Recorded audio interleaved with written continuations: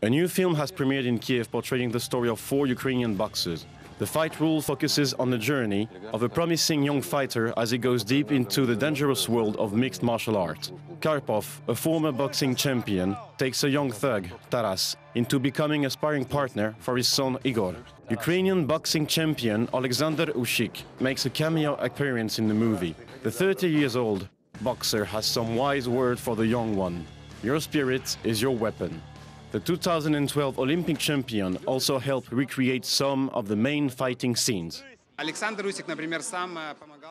Usyk helped us stage the final fight. He showed us footage of his training on his phone. We chose some of the best shots, which would look great on screen. Usyk is a talented guy. I think he would even make a great actor if he decided to switch career.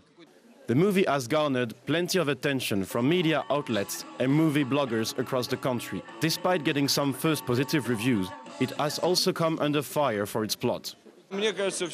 I think that we did everything in our power so that this movie was well made. If other movies have similar plots, this is something we've been told. But this is nonsense. I think every story which is lifelike can be considered similar to others, and these stories usually generate attention.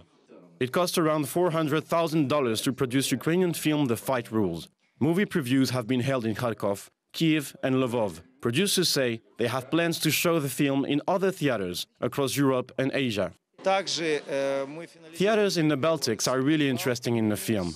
We plan to show it in Georgia, Azerbaijan, Poland, Kazakhstan, and the list keeps growing. We're pushing to show it at the European film market in Berlin. We're also potentially interested in Hong Kong and the Beijing Film Festival.